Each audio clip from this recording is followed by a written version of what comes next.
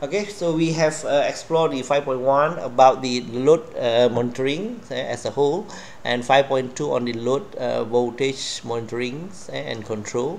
And also I have given one example in the 5.1, in example 5.1 about the voltage variations.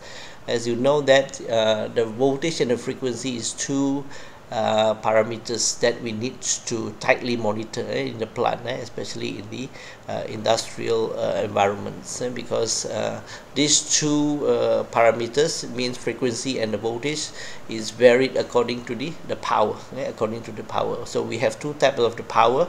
So one is the active power and another one is the reactive power Q. Okay, so for the voltage, it is depends on the changes of the Q, the changes of the Q, while the frequency is much depends on the changes or the variations of the active power, which is P.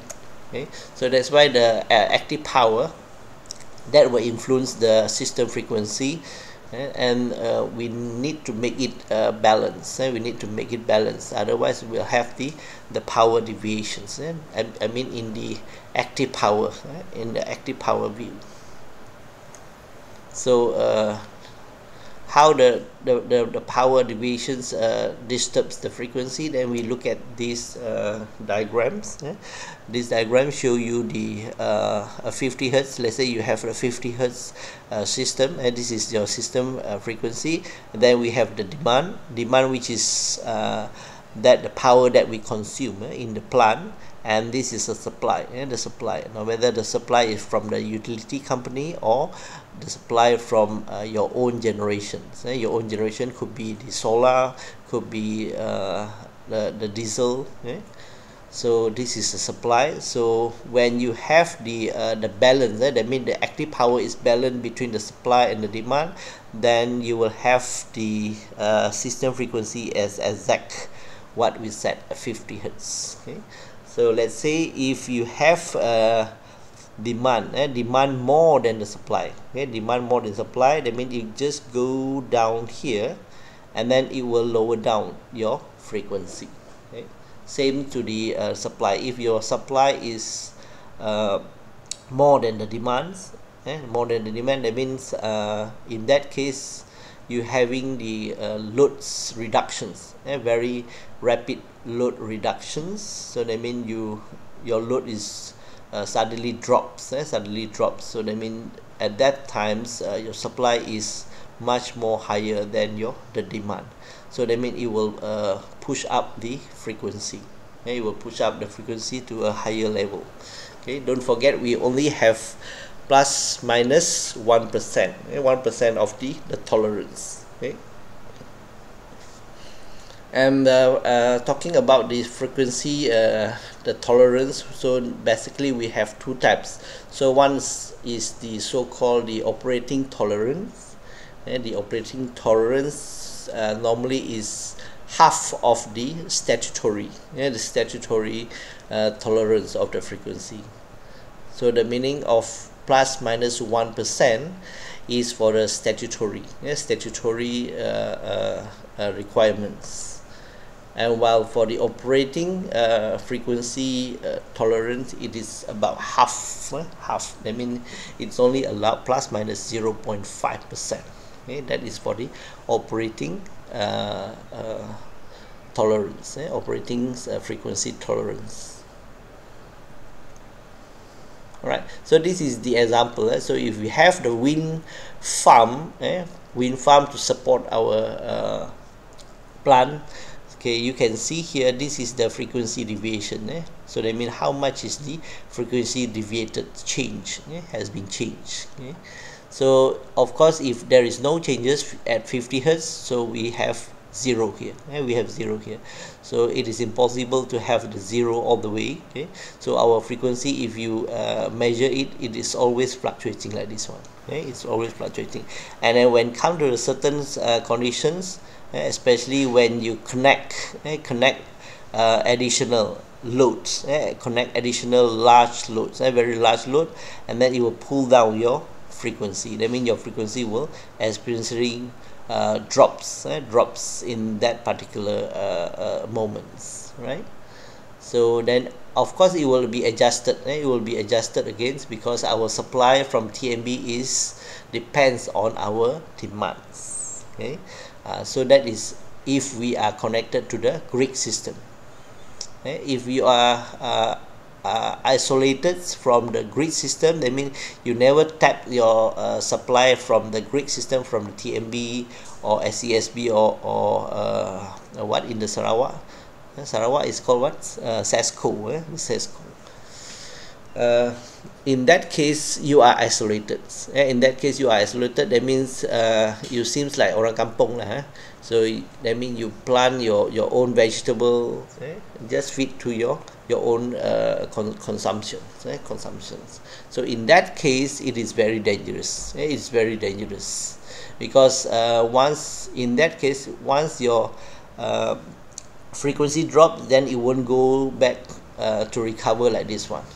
Okay, because you don't have additional supply of the power. Okay, so you just rely much on the generation. I mean your own generations. Okay? Unless your generation is very big, then you can cope for the jobs. Okay?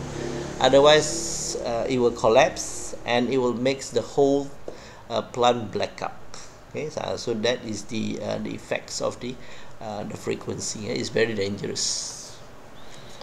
Right, so same to this one. If you are connected another supply, for example the wind farm 2 in this case, and then it will push up your frequency. It will push up a little bit on your frequency, and it depends on how much you inject the P into your system, right?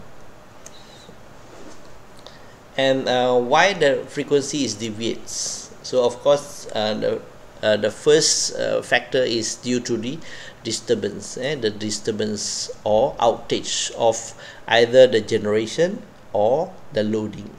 The loading is at our site, the generation is at the utility company sites, right? So either ones, if being disturbed, then you will have the frequency deviations. And then another one is the stochastic imbalance. Stochastic imbalance means it is a randomized. It is a randomized imbalance. This is very natural. Happens in our power system. It is random. So this occurs due to the continuous variations of the demand. So of course in the plant, our load is always up and down, up and down. So that's why in that case, we call it as a stochastic imbalance, right? So another one is the deterministic frequency deviation. So this one is not in random, but this one is fixed. It's a fixed. It is a non-random. It's a non-random. That means it has been deterministic. It has been determined. It has been determined the frequency variations. Right? So this one is by nature, by nature, but it won't give much impact on the frequency deviation as in the stochastic imbalance. So another one of the frequency deviation is due to the if you wanted to split the network, and let's say you wanted to open another plant, the new production plant, then you split from the original bus bar. You split it into two. By that times you have the power deviations. When you have the power deviation, of course your frequency will be disturbed. Okay, why to maintain the frequency? Because you look at the motor speeds. Speeds is what? Speed is related to the time. Okay, and time it is 1 over frequency. Okay, so time is 1 over frequency. That means whenever you have a problem in the frequency, so you will have the problems in the time related control. The time related control, for example, the motor speed also might be varied. Okay? And then the transformer losses also is much depend on the frequency, especially the iron losses and the hysteresis and the eddy current losses. So it is depend much on the frequency, especially the eddy current losses. It is square of the frequency. And of course the protective device, we have the protective device, for example the relay. So we have the circuit breaker, especially the relay. So we have the setting and the proper settings on the relay itself. Okay, so the setting, one of the setting is the time. Okay, so when we set the time, so of course the time is measured by the system frequency. That means one cycle is equal to, let's say, 0.02 in 50 hertz system. Okay, so that is the setting. That means the time setting of the protective devices. Just imagine your frequency now is normal 50 hertz, right? But it is 50.5 hertz. So of course this 0.5 hertz of the frequency will give much impact on the protective devices, especially the time. Especially the times. The magnitude is okay, but the times, I mean the time, how fast is the protective devices react to our fault, for example. Okay. And another one is sometimes you have the synchronous motor, that is running on the a clock, as like a clock, because the synchronous is always must be synchronized. 50 hertz means 50 hertz. Okay, so you cannot deviate too much on that. Okay, so if you use this kind of the devices, okay, in your plant, I mean you will have the disturbance in the operations. So same to the rest of the industrial processes, especially when you use the timer, for example. Okay, so your timer also depend much on the system frequency. Okay? So that means the operation of the timer, your PLC, for example. So it's much depends on the frequency. Okay. All right. So in the industrial environment, so we seldom have the control, have the control of the frequency. They mean the frequency regulator. Frequency regulator is not that frequent as compared to the voltage regulator in the industry. Why? Because the industry, like a factory, normally they just take, they just take the power. They just take the power from the utility company. They don't have most of the industrial consumer. They don't have the their own very large capacity of the so-called power supply. The power supply. So that's why they cannot adjust the frequency themselves. Okay, you cannot simply adjust the frequency like the generator. And like you have the generation, like the TMB have the generation. So let's say they use the hydro based generation, so they can control the frequency through the governor control, and the generator also can adjust the voltage through the exciter, for example. Okay, so that is normally done in the generation side. So for the factory, they seldom do it. So the only way they can do is just through this so-called the load shedding. The load shedding. The load shedding is possible because load shed is we shed loads. That means we remove the loads, especially the non-critical loads. Non-critical loads. So we shed it temporarily, just to balance up, just to bring down or brings up again the frequency. So for the industrial electricity, we have two components to consider in terms of the cost. So one is the amount used, the amount used. That means how much is the power that we consume. That one we call it as a demand. Another one is the intensity of the consumption intensity. That means you have in a very short moment you have the peak demand, a super peak demands. Okay? Especially now, it's very near to the Christmas. Everybody is now is a very peak demand. What I can say is the very peak demands for the factory. That means their manufacturing processes is at the peak now. Okay? So they always having the very high intensity of the consumptions in this case.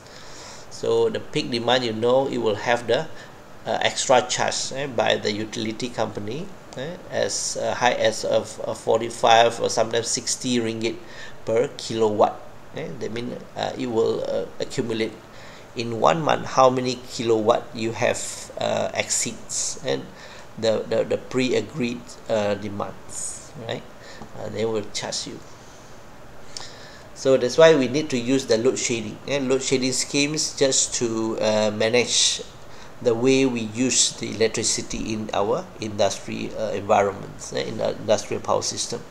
So of course, number one, it can reduce the peak demands. That means we can bring down the peak to the normal demands.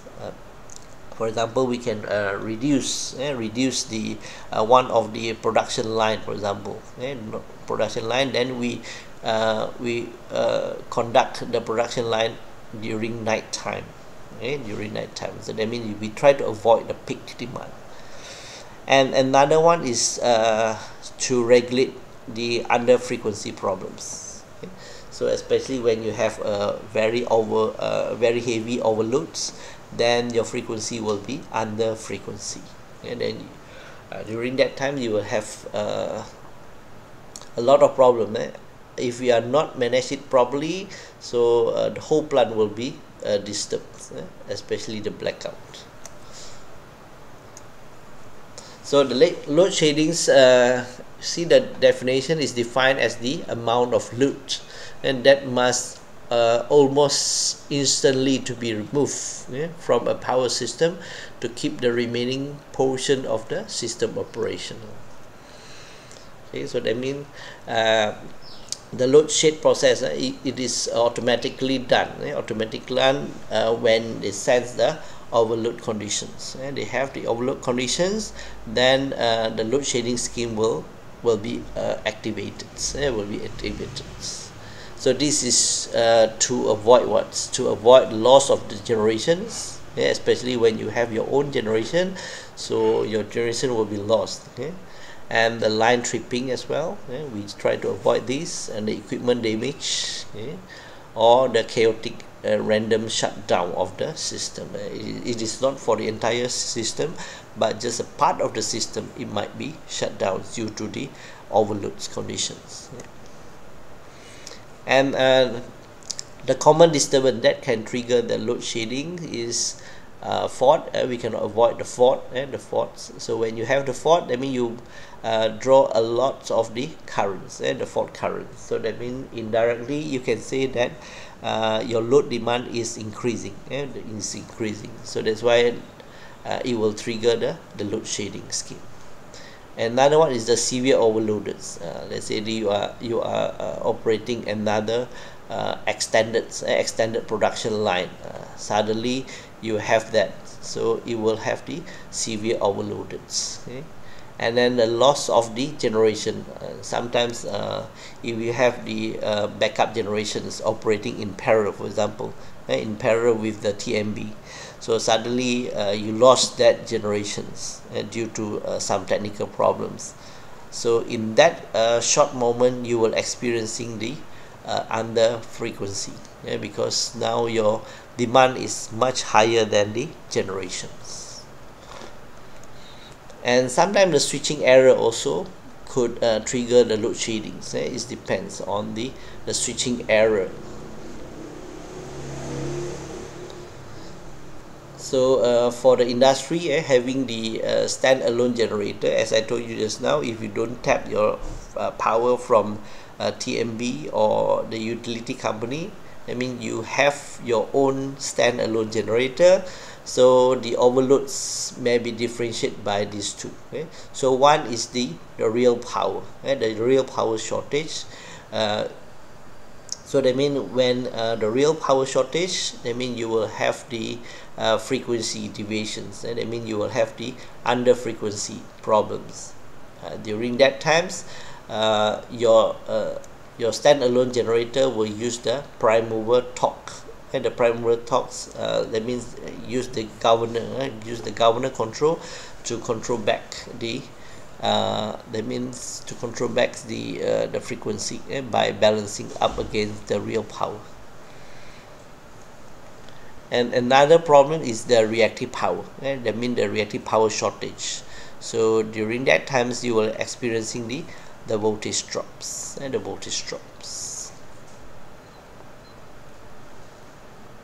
So what is the advantages of the load shedding? So of course the significant advantage is it can reduce the peak demand, so that we can save some money for the billing, right? And the second one, of course, is the minimize the blackout risk due to the severe overload or the fault. And finally, it will maintain our frequency and voltage levels. So when the IPS is exposed to disturbance, that means you will have two major dynamic loops. As I told you just now. You have the excitation loops, that will correct back your system voltage, and another one is the prime mover loops. That means it will correct back your system frequency, and the prime mover loops is related to the governor, control. So several types of load drops will experiencing the loads dropouts if you're having the under voltage. This is under voltage case. Okay? So if you have under voltage, okay, because load shedding also will be activated when you have the under voltage. So what will be dropouts? So the motor starter will be drop out if the voltage reach about 50 to 75% of its rated only. That means your voltage drops up to 25%. That means more than 25% of the voltage drop. That means your motor starter will be drop out. And drop out, that means it is out of the operations. Okay? So the discharge lighting also, the discharge lighting. So discharge lighting is normally used in the production line. So it will drop out whenever you have voltage drop 10 to 20%. 10 to 20%.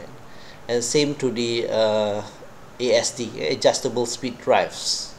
So it will drop out when you have the voltage drop 10 to 20%. Okay. Same to the thyristor base, the thyristor base switching element. I mean, you have the rectifier, for example. So using the thyristor, then it will drop out again if your voltage level is dropped more than 10%.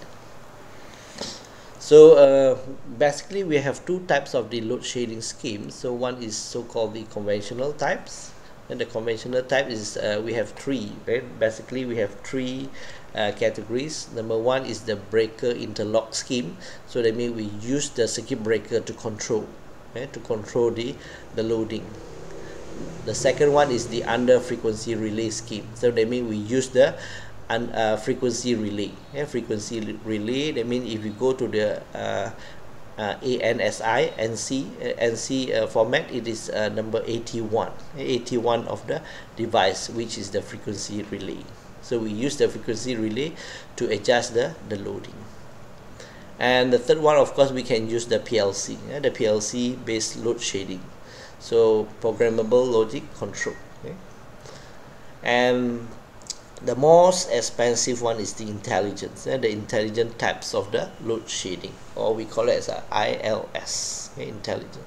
So it's many optimization methods can be implemented in this ILS. Okay? And this is the illustration of the breaker interlock scheme, which is the conventional one. So let's say we have the feeder, so we have feeder 1 until feeder N feeder here, feeder 1 until N feeder here, and in this case we have one own generator, so STG. STG is the steam turbine generation. Steam turbine generation. So let's say we have a steam turbine generations, and we try to balance up the active power when it is necessary. Okay? So of course, in these schemes, we are using the circuit breaker to control the loading. So let's say if we have the overloads, then our main controller here will detect there is overloads. Okay? Then we can use the priority. So of course, before we can switch off either one of the feeder here, so we need to do the planning, the well plannings. I mean, we need to categorize the loading according to the priority. So of course, the first priority of the loading is we cannot touch it. I mean, we totally cannot touch it. I mean, we totally cannot switch off the loads, because that load is very critical. So that means when we switch off that critical loads, the whole plant will experiencing a lot of the losses in terms of the money. So that's why we need to prioritize our loading first. Okay? So we only can shade the so-called the not important loads, or we call it as a non-critical loads, or another name is interruptible loads. So only interruptible load or non-critical load, then we can shade. And that means we can use the controller to switch off which one of the circuit breaker we wanted to. So the drawbacks of this breaker interlock scheme is it is very difficult to change the load priority. So that means if we have some new load coming in, that means we need to rearrange the priority. That means load priority. It is very difficult because everything is in the hard wire. So that means just imagine when you have the hard wire, so you need to that means unscrew it and you have to rewire it again. It's very troublesome. So it is only one stage of the load shedding. It's only one stage, only load shedding. So they often result in the shedding more loads than necessary. I mean, it always happens. It always happens. We overshed. I mean, we overshed the loads. Okay? And the operation of these types of the load shedding scheme will most likely shut the entire industrial facility down in the non-orderly manner. So it is due to some technical problem in our breaker, for example. So it might be happen this. Okay, and then restarting and the delay, because our circuit breaker is not only control for the main, but it's control among the feeders. We have a lot of feeders to be controlled. So that means if we shut down one feeder, so we need to restart it again. So it takes some time to do that. So for the under frequency relay, so that means the second method is we use the frequency relay. Frequency relay is indicated here, 81 in ANSI scheme. 81. So 81 is the frequency relay. So we will use this relay to detect whether we have the under frequency or over frequency. In this case, we are detecting the under frequency. So under frequency whenever we have the overloaded. That means demand more than the supply. Demand more than the supply. So for example here, we have this illustration here. So in this system we are operating at 60 Hertz system, and then if fault happen at 0, the time of 0 here, fault happens here, so our circuit breaker will try to clear the fault here, and then our 81, which is the frequency relay, will only pick up the signal at here. Just imagine how many second already here. So cycles, this is calculated in the cycle. So it takes about 15 cycles, 15 cycles just to pick up the signal. That means just sends the under frequency. Under frequency like this one, it goes to 58.5 here, 58.5 here. So our 81 or the frequency relay just pickups, and then it needs sometimes also, it needs about 15 cycles, extra 15 cycles, just to initiate the load shadings. And that means which one we wanted to shut down. So that means all in here we are taking some time to operate it. That is the weakness of this frequency relay scheme. So let's say it is operated like this one. You have the stage 1 and stage 2. Okay, let's say the stage 1, the frequency drop from 60 to 58.5, for example. Okay, so it will delay a little bit, 0.25. Okay, then this is amount of the load that we are going to shade. So in this case is 10 megawatts. And if we come to the more severe conditions, stage 2, which is our frequency is further down to 57.5, that means we need extra delay, 2 seconds, just to shade another 30 megawatt of the loads. Okay, that's why if the stage 1 of the load shading is not successful, that means it will go to the stage 2. That means the most load will be shed in stage 2. Okay.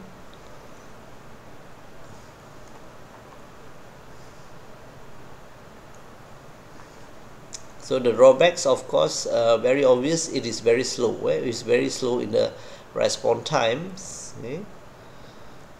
And sometimes incorrect loads may be drops because of the undesirable blackouts also. So the analysis knowledge is lost. That means since this is not the intelligence, so intelligence normally you will have the data logger. They will log the history. They will log of the history. That means the intelligent one will learn from the history. That is so-called the knowledge, analysis knowledge.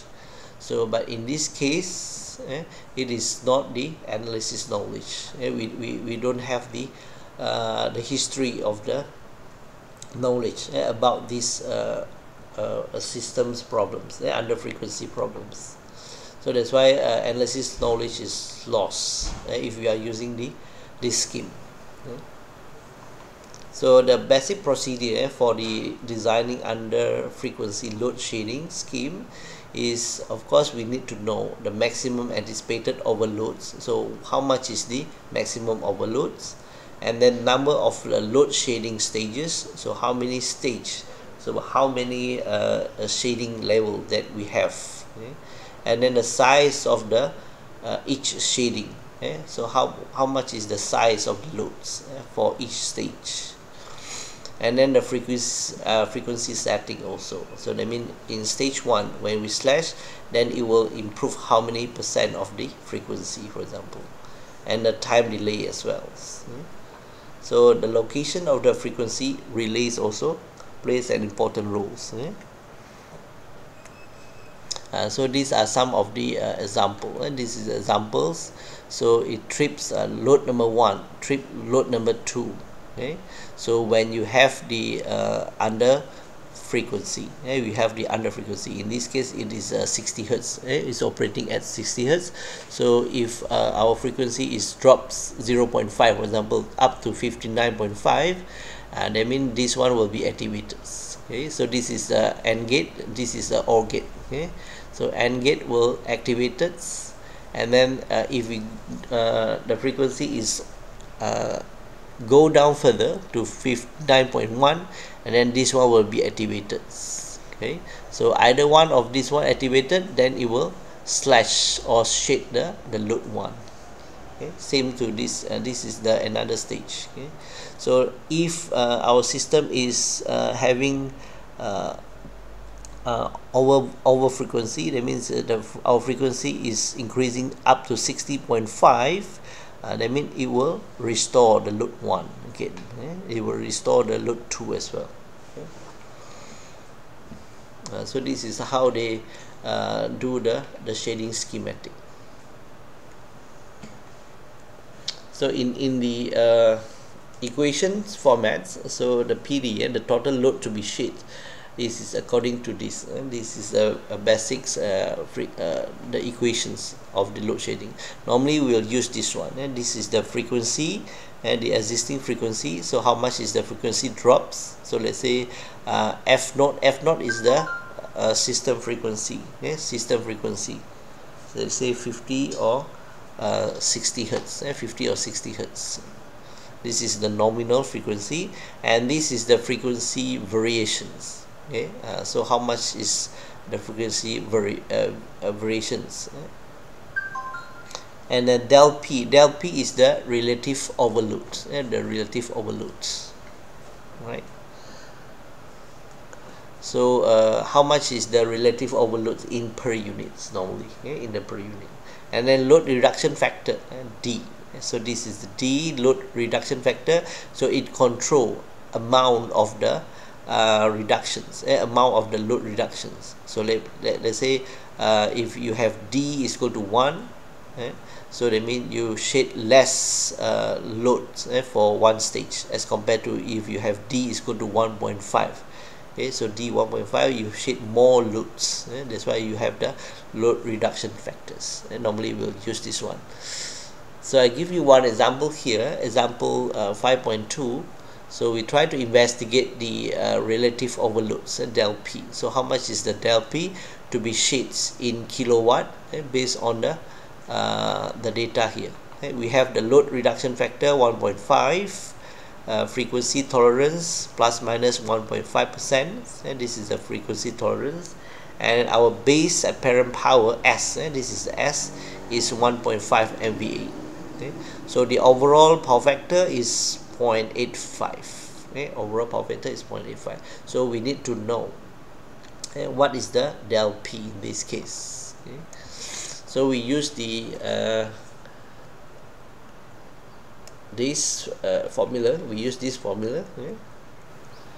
And then we put it 59.1. They say in the case of lower tolerance, minus 1.5%.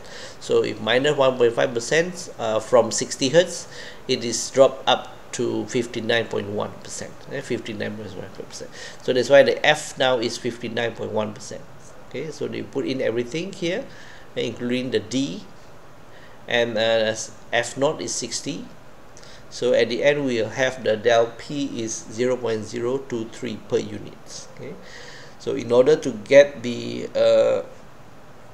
get it in the real units in kilowatts, so that means we need to multiply with the base just now, and the base is 1.5 MVA or 1500 kVA, and multiply with the power factor, okay? Because P is equal to the S cos theta. Okay?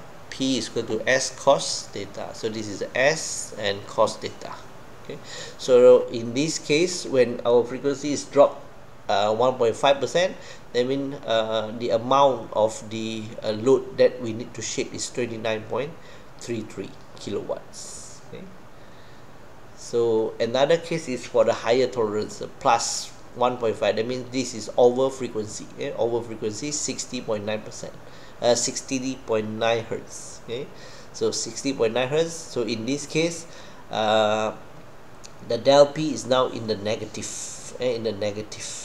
So negative, that means we are not going to shed, but we need to restore again. Restore the loads. Restore again the loads. So how much we need to restore is 28.04 kilowatt in this case. Okay, another one, the programmable logic control based load shedding. So this is more to the PLC, using the ladder diagrams to control the frequency deviations. You use the ladder diagrams to control the frequency deviations in this case. So it is more or less about the circuit breaker as well as the frequency relay, frequency relay concepts, but it only used the different device called the PLC. So that's why it is also a static sequence. It's the static sequence. That means it just depends on our programs, the pre-programs. So it's just by logic. It is not adaptive. The adaptive one is this one, intelligent load shading. So this is adaptive, adapt to the situations and the real situations. So the ILS system is there to improve the response time. So of course it's much faster than the previous three methods and the conventional methods. So it is more accurate and much more accurate. And then of course it is very fast. It's very fast and reliable. So the ILS, the intelligent load shadings, need a training knowledge base. Training knowledge base means it will train itself by using the history data. I mean, all the time this system will capture the data and record it in the data logger. So that means every times of the problem happen, then it will trace back the history, and it will trace back the history and train themselves. Let's say you are using the artificial neural network, ANN, so it need the training, so it train through the history so that it can converge better and much better. That means it can make the decision much faster and better and reliable. So this is the difference between the intelligent load shading and the previous conventional one. So of course the dynamic responses, the dynamic responses mean increase the frequency and the voltage variations among of the output of the knowledge base. So that means these two parameters are very, very important to be recorded as a training knowledge base. So this is the illustrations of the ILS. So they have a multiple controller just to shape the certain amount of the loads here, and you will have the system data, and of course they need a server to store the data remotely, and you have the system, the disturbance, for example, here. So this one is just the output, and this one is the parameter, that means the frequency and the voltage variation storage here. Okay, so this is the comparison. The blue one is the previous one, and the previous one they say we are using the frequency relay. So this is the response times. So they need up to 50 cycles here just to recover back to 60 Hertz. But if you look at the ILS in the red color, so it detect here, and then it will have a very good dynamic response, and very quickly it can restore the frequency. Very quickly. It is less than 15 cycle, then our frequency, the system frequency, will be restored again. So same to this one, and this is the loading. So how they shade the load, they shade the load very fast. You see, from here, once they detected the under frequency here, then it very fast it will shade the load very fast here, as compared to this one, as compared to the blue one. So up to the cycle 30 here, they only shade the first stage of the load. If it is not successfully that means push up the frequency, that means you go to the next stage. That means take some time on this. It's not like the ILS straight away they can shade the certain amount of the load.